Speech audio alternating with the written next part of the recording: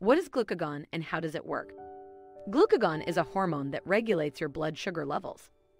Glucagon raises your blood sugar level when it is too low and prevents hypoglycemia, while insulin, another hormone, lowers your blood sugar level when it is too high.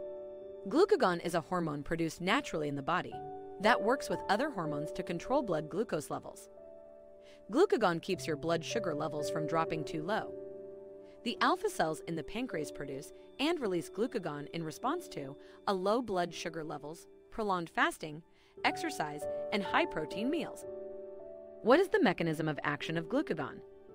Normally, the body regulates blood sugar levels mainly with the hormones glucagon and insulin. When your blood glucose level drops or blood glucose is too low, your pancreas secretes more glucagon to raise blood glucose levels.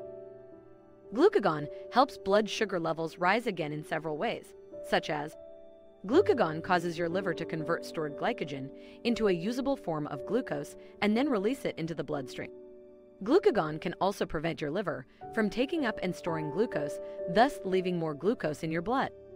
Glucagon helps your body make glucose from other sources, such as amino acids. When your blood sugar level rises, your pancreas secretes insulin to bring it back into the normal range. So, insulin and glucagon act as balancing parameters in the body for blood sugar levels.